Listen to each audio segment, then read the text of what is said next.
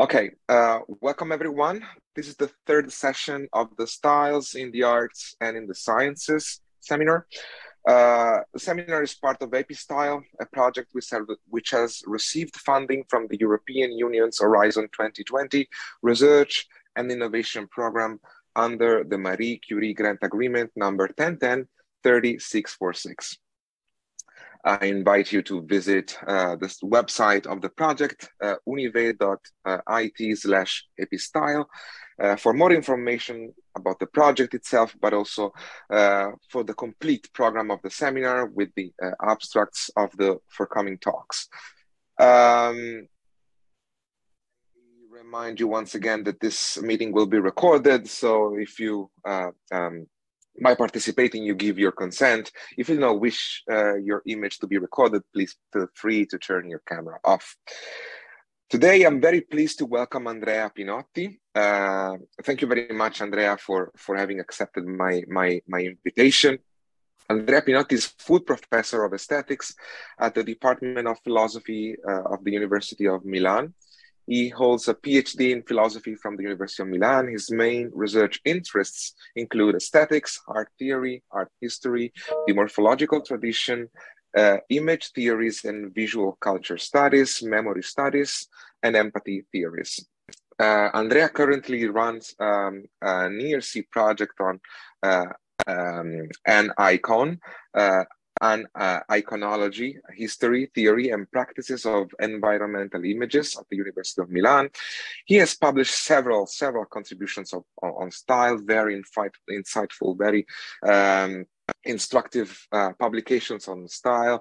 Only to mention two, the early Il corpo dello stile, storia dell'arte come storia dell'estetica a partire da Zemper, Riegl, and Wölfflin. And the more recent Stile Moderno, Saggi di Estetica Sociale, edited with Barbara Carnevali and came out with Einaudi 2020. Today he presents a talk titled Style in Art and Style in Perception, a Problematic Correlation. So without further ado, please, Andrea, take it away. Thank you so much, Matteo, for this invitation. I'm glad to have you here. Thank you all for being here with me to discuss an issue about style. I have to confess that the more I explore the notion of style, the less I understand it. So I will be glad to hear from you about your feedbacks. In particular, when Matteo invited me, I chose to focus on problematic correlation, as my title reads, between styles in art and styles in perception. This is something which fascinates me, but also troubles me from a problematic, from a theoretical point of view. So this is a reason why your comments and critics will be very, very helpful and useful to me. My starting point is, of course, Walter Benjamin, who put forward a hypothesis about possible correlation between styles in art and styles in perception. For example, in this review of a book by Dolph Sternberger about the panoramas in 19th century, he writes the question, I quote, of whether people's visual impressions are determined only by natural constants, natürlichen Konstanten, or additionally by historical variables, historischen Variablen, is at the very leading edge of research. To move an inch, we will see if we will be able to move this inch today, to move an inch closer to an answer, is a hard-won advance. This was Benjamin.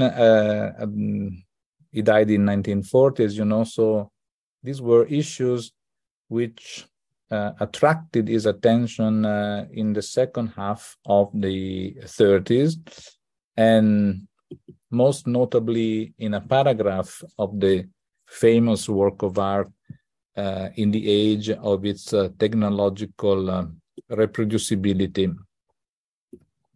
where Benjamin puts forward and elaborates a bit more this idea.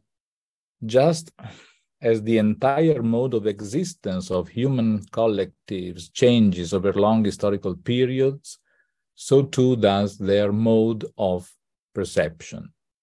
The way in which human perception is organized, the medium in which it occurs, is conditioned not only by nature, natürlich, but by history, geschichtlich.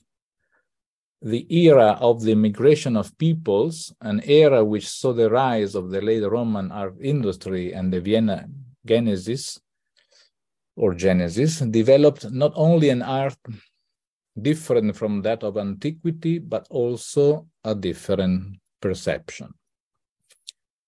So, and here we have the clearest presentation.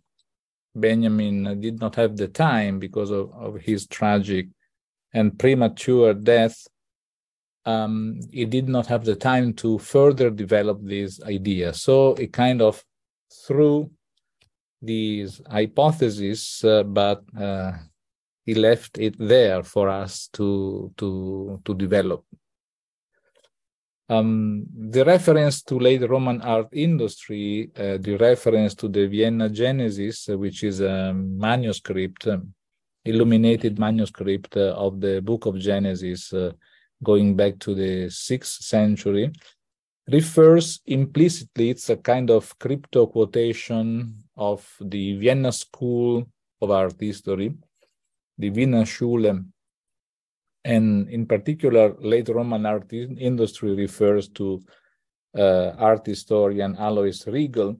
We know that Benjamin was a fond reader, even already when he was a young boy, of a book published by Riegl on late Roman art industry, 1901.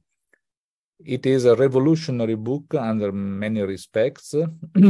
I cannot focus on the various reasons why this book is very important and revolutionary for the methodology of art history. I will just focus on on a point which is crucial to this argument. We could say that Riegl in this book develops an aisthesiological approach to artistic styles.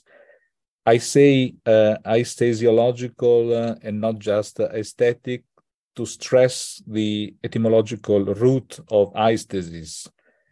The fact that styles must be described, according to Riegl, because they are able to engage our bodily experience. They make us do things.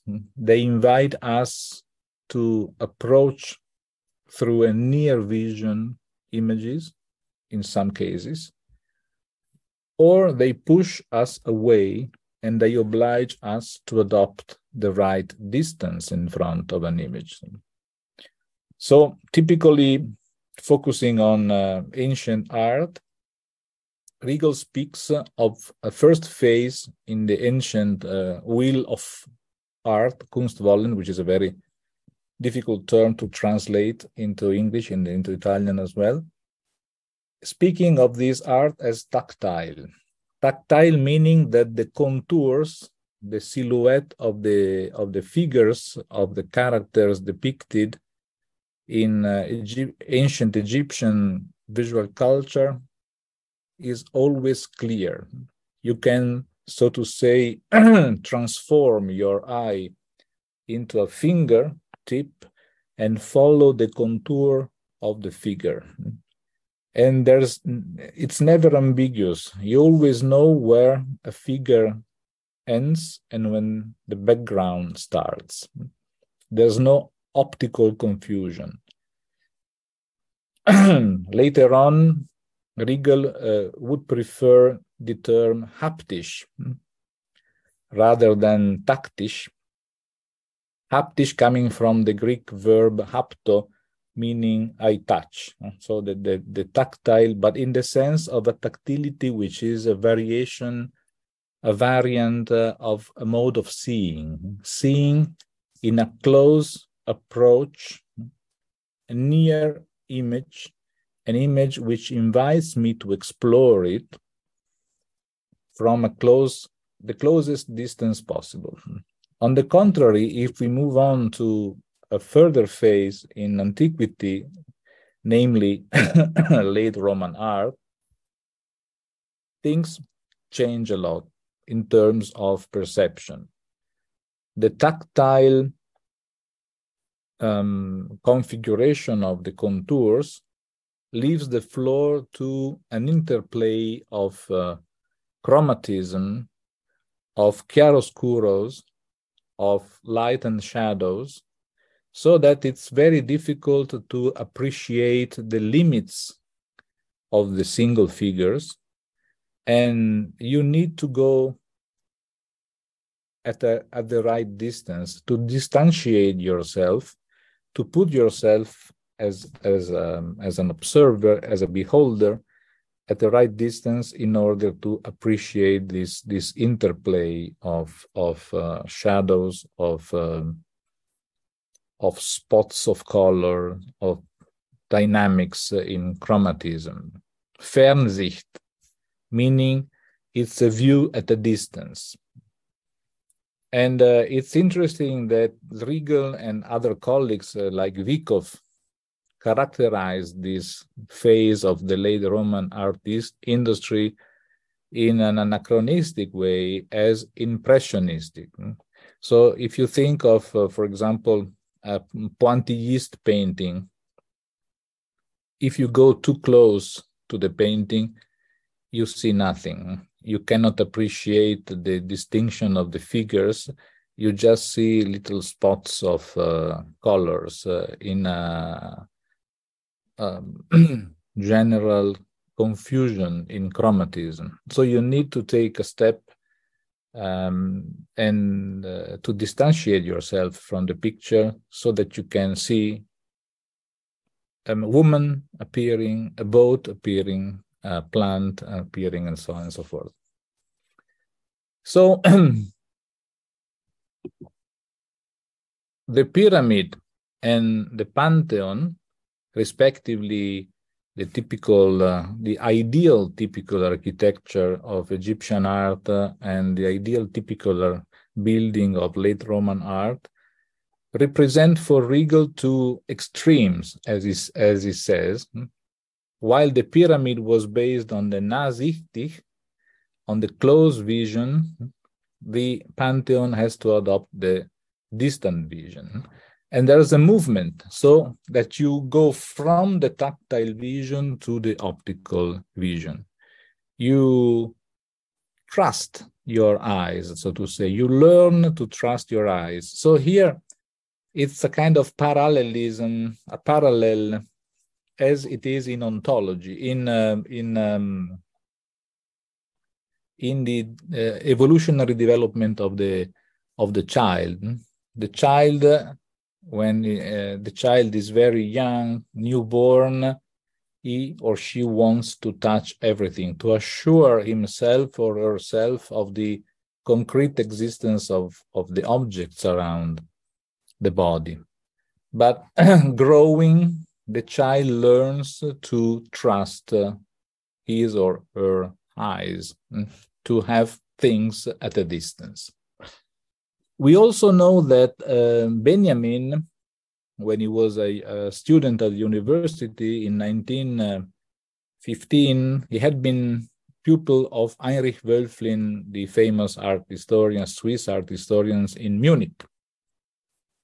And in the very same year, 1915, Wölfflin develops a theory of styles which has many analogies, which shows many analogies with the theory developed by Riegl, in spite of the fact that Wölfflin refers to completely different periods, because if Riegl was interested in the movement from ancient Egypt to late Roman art, we all know that Wölfflin was obsessed with the passage from Cinquecento to Seicento, from Renaissance to Baroque.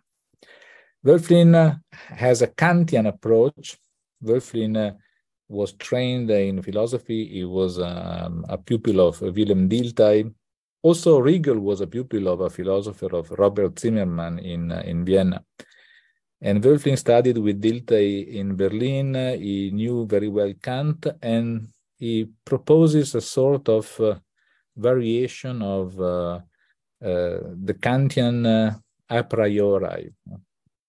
And as you can see from this quote, every artist finds certain pre-existing optical possibilities, conditions of possibilities of the figuration, of the Darstellung, of the presentation of the images.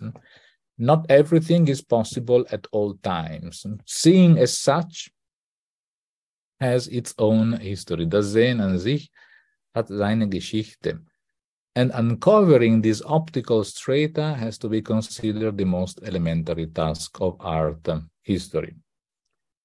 So, history of seeing, of das Sehen, which is a very strong statement, because here it seems that it's the history of the eye. It's the history of perception itself. So let's make an example of what Wölfflin understands by optical strata or optical schemes or a history of seeing. His idea is that similarly to what Riegl had said about the movement and the transformation of the styles from ancient Egypt to late Roman, similarly, we have a passage from Renaissance to Baroque, from Cinquecento to Seicento, from an image which is constructed in a linear and tactile way, inviting you to approach the image. And the more you approach the image, the more information you get from the image.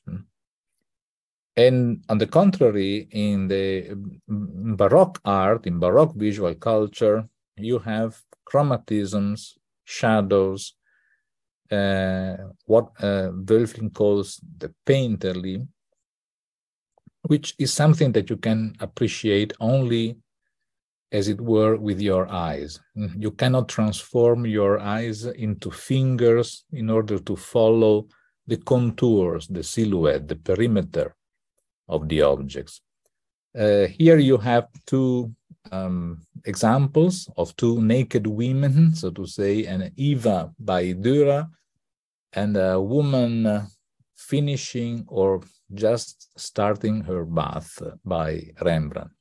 But of course, there are lines in Renaissance, there are lines in Baroque, there are shadows in Renaissance, and there are shadows in Baroque. But what is important is the leading element. And the leading element in Renaissance is the line, and the leading element in Baroque is the interplay of shadows. So if you focus, for example, on some details, you can see that in Dürer, you always know where the leg ends and where the background starts, and where the left and the right leg is, respectively, and in relationship to the background. On the contrary, in Rembrandt, things are much more confused, as it were. And we are never sure, we can never be sure where to put the limit to establish the border between one element and the other. And again, it is a question also of evolution in terms of chronological and historical evolution of styles, which is an artistic evolution, but at the same time also an aisthesiological evolution. Wölfflin is not naive, so he knows that there's not an absolute linear on the one side, Renaissance, and an absolute painterly on the other side. But we should think of these concepts more as gradients, which must be defined through a comparative approach. For example, if we take two artists, Botticelli and Lorenzo di Credi, both operating in Florence, more or less at the same time, and if we compare the way in which they represent the body of a woman, we would put them, contrasting them, because we immediately notice their differences.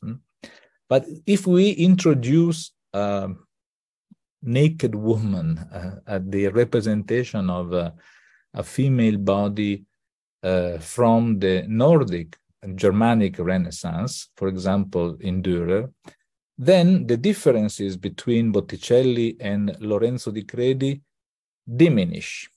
They are reduced. And so to say, Botticelli and Lorenzo di Credi build up a family of Florentine painters, as opposed to the Northern Renaissance artists like Dürer.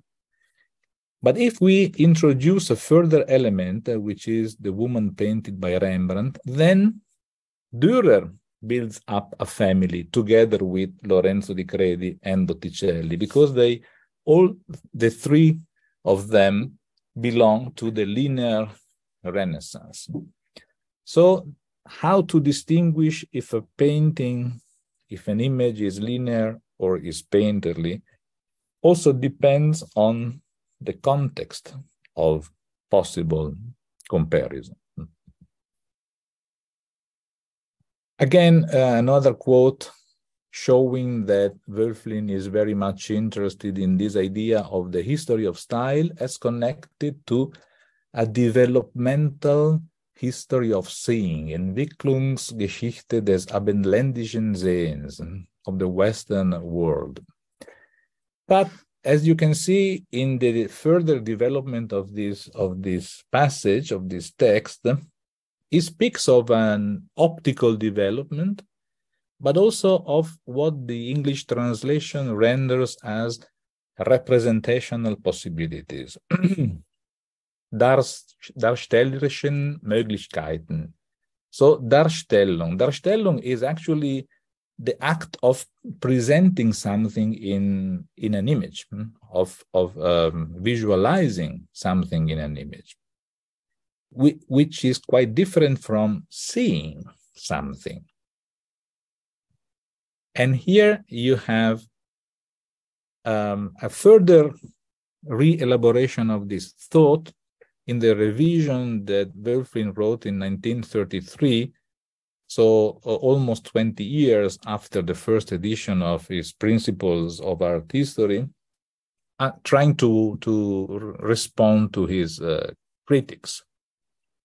I don't know whether people have always seen things the same way. I think it unlikely, but it is safe to say that one can observe different types of imagination, Vorstellungsarten, in successive stages of art. So a further ambiguity, another ambiguity, because the first ambiguity was between perception, actual seeing, and Darstellung, visualizing, presenting in an image, configuration. And now he introduces a third term, which is Vorstellung, imagination, which is something which has to do with a mental activity rather than the Darstellung, a concrete presentation in an image. So Wölfflin speaks of a Geschichte des Sehens, of a history of seeing correlated with a history of perception, but is far from being clear, because it oscillates between perception, vision, and Anschauung, Sehen, but also figuration, depiction, presentation in form, shapes, colors, Darstellung. And finally, as we have seen in the last quotation, Vorstellung, imagination, representation, way of seeing. Auge, it says, Sehen, but in inverted commas, as to suggest that we should take these terms metaphorically. Way of seeing, more like a Weltanschauung than like an actual seeing. While why did Riegl and Wölfflin use the same categories, the same categorical couples, close, distant, linear, painterly, tactile, optical? Because they were both reader of theorist and an artist, a sculptor, Adolf Hildebrand, who wrote in 1893 this little book, very complicated, The Problem of Form in the Fine Arts. Very complex text, but also very, very famous among the artists, because Hildebrand was trying to translate the optics developed by Hermann von Helmholtz in a language which could be understandable by artists. And Helmholtz had studied the modification of the crystalline lens and the accommodation of the crystalline lens if you look at an object at close distance or at a distance, actually, no? Because it's muscles in the eye which allow you to focus correctly the objects. And in this book, Hildebrand distinguishes between a Fernbild and a Nahbild, a distant image and a near image, as two different modes of seeing.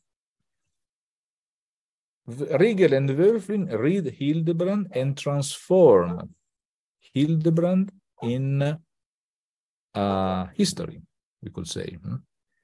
Because for Hildebrand, seeing distant images or seeing near images is a possibility which is always open. In Riegl and Wölfflin, these two modes become characteristic of a specific stylistic period. Near, for Riegl, is Egypt, for Wölfflin is Renaissance. Distant, for Riegl, is late Roman, for Wölfflin is Baroque. Going back to Benjamin, Benjamin was surely conditioned by this approach. He was evidently very interested in the idea that styles had to do not only with artistic options, so to say, but also with aisthesiological, perceptual options. But he was also critical of the so-called Stilgeschichte, of the history of styles developed on the one side by Riegl and the Vienna School, on the other side by Wölfflin. What was the main point of criticism? The fact that these theories in the Kunstwissenschaft, in the science of art, were limited to a formal signature, as he calls it. They were formalists. And so they were not interested, as he, on the contrary, was, as he says here, in the social upheavals and in the material conditions and conditioning, the economic conditioning of the transformation of perception and styles of art in time. So I think that he drew also on different sources to integrate the formalist approach of Riegl and Wölfflin with other more concrete, so to say, approaches. One is Marx. Benjamin was not a great reader of Marx because he knew Marx secondhand, so to say, especially through Lukács and other Marxists. But he did know the economic and philosophic manuscripts of 1844. And you can find many quotations of these manuscripts in the Passagenwerk. And here Marx speaks of the five senses not only as immediate or direct organs, unmittelbare Organe, but also as social organs, gesellschaftliche Organe. So these senses are to be conceived as historically conditioned. Die Bildung der fünf Sinne ist eine Arbeit der ganzen bisherigen Weltgeschichte. The forming of the five senses is a labor, eine Arbeit, a work of the entire history of the world down to the present. So Marx, again, he suggests this possibility of the historicity of the senses. It does not develop it, but this is a very strong statement. And the second source is Georg Simmel. In his opus magnum, The Philosophy of Money, published in 1900, but also in the very famous essay on the metropolis and mental life, or in the article on the sociology of the senses, which was further re-elaborated in the excursus on the sociology of sense impression in the Grosse Soziologie, 1908. All texts in which Simmel develops theory of the evolution of the human sensorium, we could say. The aesthesis becomes urban in Simmel, and it describes how, for example, we in an urban setting, and he was observing the transformation of Berlin into a metropolitan city at the beginning of the 20th century. So he had a privileged point of observation. The effectiveness of the senses at a distance becomes weaker with the heightening of culture, their effectiveness stronger within close range, and we become not only nearsighted, but altogether sensed. And Simmel, as you know, was very much interested in the transformation of the human sensorium and of human sensibility due to the introduction of transportation, modern transportation, trains, trams. And if you give a look at Walter Ruttmann's movie Berlin, die Symphonie der Großstadt, you can have an idea, although it's a bit later because Simmel died in 1918. The movie came out in 1927, but nevertheless, it gives you the idea of the traffic and the traffic and the introduction of media and devices of public transportation was one of the major factors, according to Simmel, in the transformation of the human sensorium. Simmel speaks of this powerful development of the near senses, and famously Benjamin describes photography in terms of a tactile experience, because the image becomes manipulable at hand. The desire of the present day masses to get closer to things. Give a look at these women of the Victorian age who are plunging in their stereoscopes. They want to immerse themselves into the image, because they are not happy with contemplation at a distance with the image, but they want to achieve a complete immersion in the image, or to appropriate the image through manipulation. And I think that this is quite a prophetic diagnosis by Benjamin, because in the 30s, he had already understood the transformation in terms of the digital. Digital in terms, in the etymological sense of the digitus, Latin for finger. No? The image becomes manipulable in the touch screen. And of course, this is my recent strand of research, as Matteo recalled in his friendly introduction at the beginning, virtual reality as a further development of this becoming near of the image. You see the proxemic, the posture of the bodies of the Victorian girls with their stereoscopes and these contemporary girls with their virtual reality headsets are very similar. So the idea is from tactile to optical in Riegl, from tactile to optical in Wölfflin, respectively from Egyptian to late Roman, Riegl, from Renaissance to Baroque, Wölfflin. Benjamin takes the two categories, but inverts the movement, because bourgeois art was a far image, optical contemplation, auratic, aura. The aura is far, is the experience of a distance, regardless of how close you are to the painting, to the picture.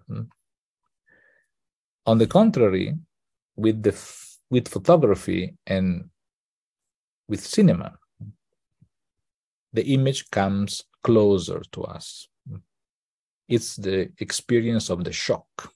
It's the experience of the image approaching more and more the beholder. So far, Benjamin and his depths towards Kunstwissenschaft, Riegl, Wölfflin, in a mediated way, Hildebrand, but also with Marx, with Simmel. But a strong criticism against this way of understanding the relationship between styles of art and styles of perception, a strong criticism had already been pronounced by Panofsky. The young Panofsky writes in 1915 a very severe criticism in a review of Wölfflin's book, Kunstgeschichtliche Grundbegriffe, the principles of art history.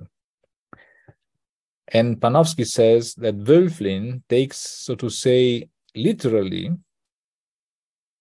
when one says that an art that interprets what is seen in the sense of the linear or of the painterly sees in a linear or painterly way. But this concept is no longer optical, but rather psychic. Wölfflin makes a mistake because he assigns to the artistic productive seeing the place that befits the natural receptive seeing, a place that lies underneath the expressive faculty. Here, Panofsky is very Kantian or neo-Kantian. Mensch, der Mensch, the human being in general, remains the same, at least on the historical scale. The evolution has different times, different temporality. But as far as history and art history is concerned, the Mensch is always a stable being, and perception does not change. What changes is culture. What changes are the artists. What changes is expression. What changes is Darstellung, is the modes of visualization. So we couldn't imagine, I think, a more different way of reading this relationship between styles of art and styles of perception than the opposition represented by the couple Benjamin and Panofsky. For Benjamin, there is a correlation, there is a connection, although it is not very clear how we should understand it, because he puts forward the hypothesis, but he does not develop it. For Panofsky, on the contrary, we should keep the two worlds, the two domains totally separated. The natural human being in his perceptual operations remains the same. We see the world as an ancient Egyptian man or woman saw the world, or a late Roman woman or man saw the world, or a Renaissance man or a Baroque man. There's no difference. What is different are the cultural and expressive options of the Darstellung, of the presentation. There are further chapters in this history, quite interesting, which in a way expand on this opposition. Theorists who incline to accept the possibility of a correlation, and theorists who radically reject the possibility of this correlation. For example, Michael Baxandall, in his very famous 1972 volume, Painting and Experience in 15th Century Italy, develops in chapter 2 this idea of the period eye. The period eye is the eye looking at the world, but conditioned according to a specific period, to conditioned by a human equipment, it says, a stock of patterns, categories, habits of inference and analogy, knowledge and skills of interpretation. The very same figure, for example, this circle with rectangles, black on white, can be read, can be interpreted by different people in different ways of perceiving, according to the context, depending on the context and depending on the skills, depending on the cognitive styles, depending on the competencies. For example, if we show this figure to Leonardo, trained to understand some conventions in architectural representation in the Italian Renaissance, he would understand it as a circular building with a cupola, perhaps. The circle is a cupola, and the rectangular forms and shapes here are the halls of a building. But if you show this figure to a 15th century Chinese, once he had learned the ground plan convention, he might infer a circular central court on the lines of the new temple of heaven at Peking. So, what is the same shape appears totally differently, in a totally different way, to different eyes according to their education, to their skills, to their cognitive competencies. So what they know influences and conditions what they see. And what they see is the same figure, but the same figure appears in a totally different meaning. It's very interesting that with this idea of cognitive style, Baxandall could be interpreted as a pioneer of visual culture studies. And actually, he employs the term visual culture in a passage of this book. And on this line, we could further go on with, for example, Svetlana Alpers in her famous book on describing, when she distinguishes between two totally different approaches of visual culture, of seeing, but at the same time representing narration as typical of Italian painting, historia, like in Alberti, as opposed to description in Dutch painting, or even more clearly in the notion of scopic regime, the regime scopique developed by Martin J., who drew on Christian Metz, Le Signifiant Imaginaire, in order to develop a theory of different scopic regimes which were typical of different phases in the history of seeing, which is a cultural history of seeing. A scopic regime, several perhaps competing scopic regimes, he calls them visual subculture, multiple implications of sight, and famously distinguishes between Cartesian perspectivalism, which is a sort of combination between the Renaissance notion of linear perspective and Cartesian ideas of subjective rationality, Baconian empiricist descriptivism, which is very close to what Svetlana Alpers called the style of description in painting, typical of Northern art or Dutch art, suppressing narrative and textual reference in favor of description and visual surface. And number 3, Baroque, desire, like in this Bernini's Santa Teresa, in its erotic as well as metaphysical forms, courses through the Baroque scopic regime.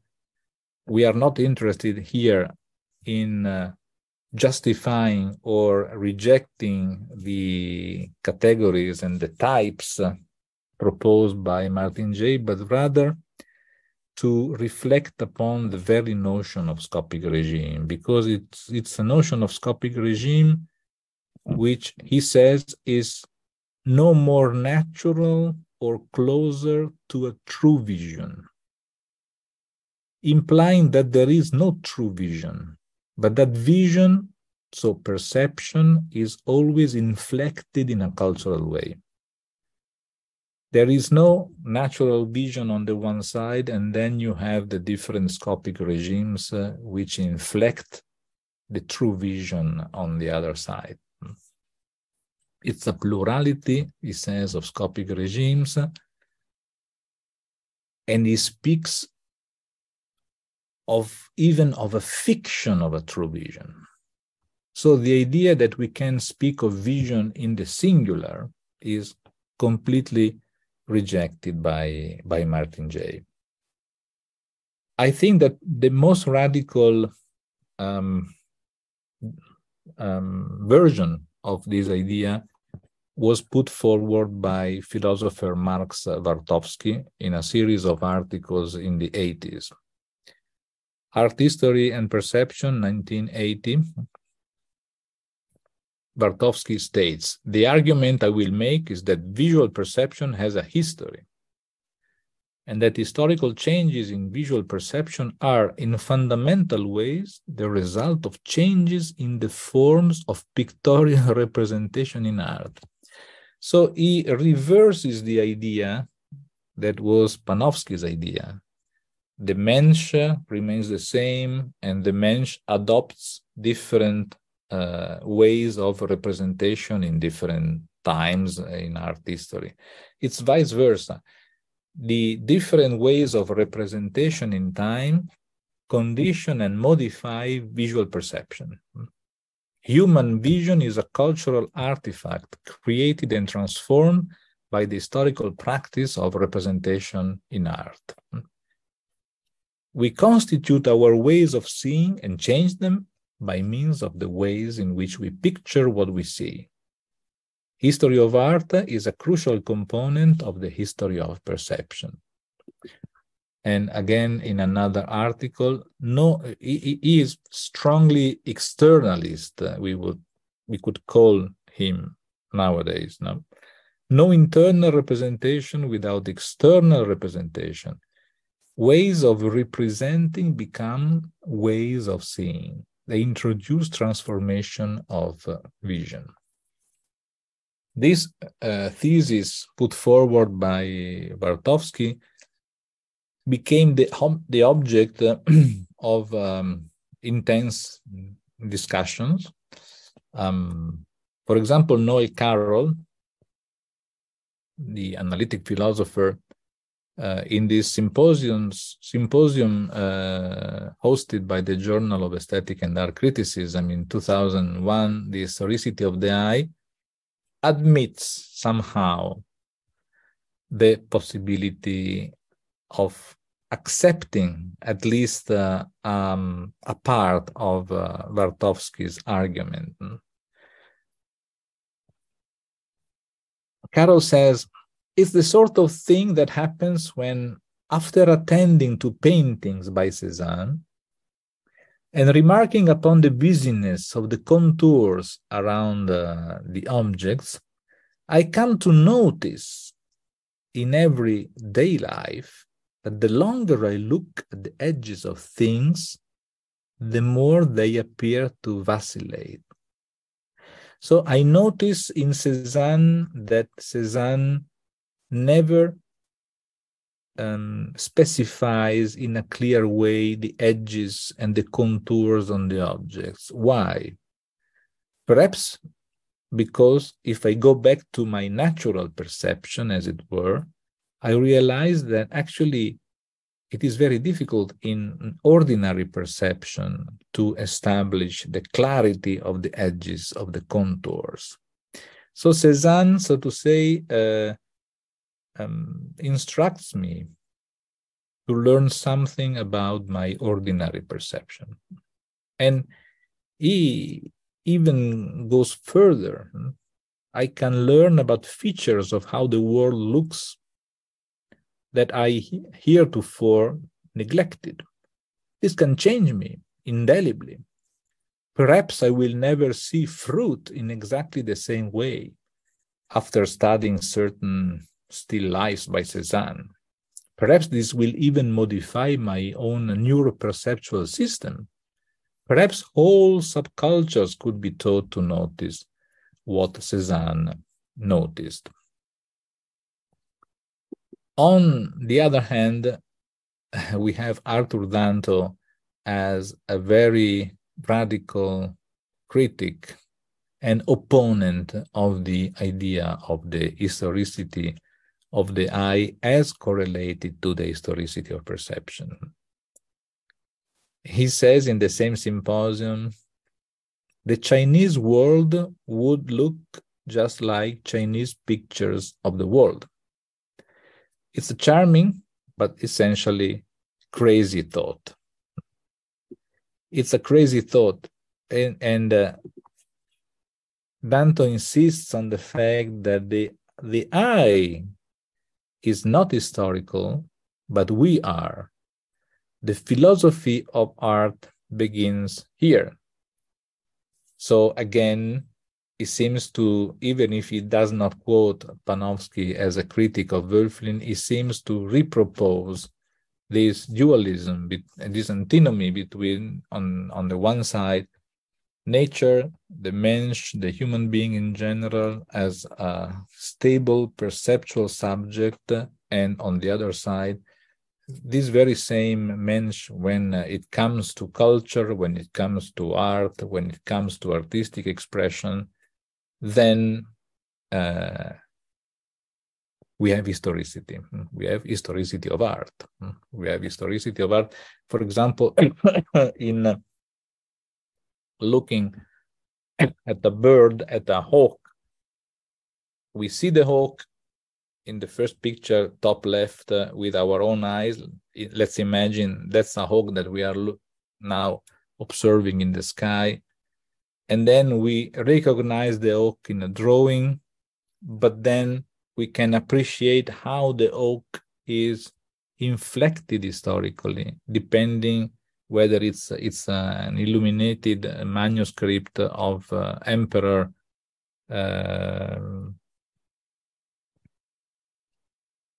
how do you say Federico II in English? Frederick the Zweite, or in an Egyptian representation. So these are two very different ways of considering perception on the one side and representation, Darstellung, on the other side. So again, it seems here that Danto reproposes and puts forward once more the idea that we should keep these two domains strictly separate. In conclusion, I would, so to say, play Panofsky against Panofsky himself, because it is true that this red statement that you can read here is valid for Danto, is valid for Panofsky as in his criticism of Wölfflin. But it is also true that if we look closer, we can find a slightly different approach, which might be interesting to conclude upon. What does it mean to see something?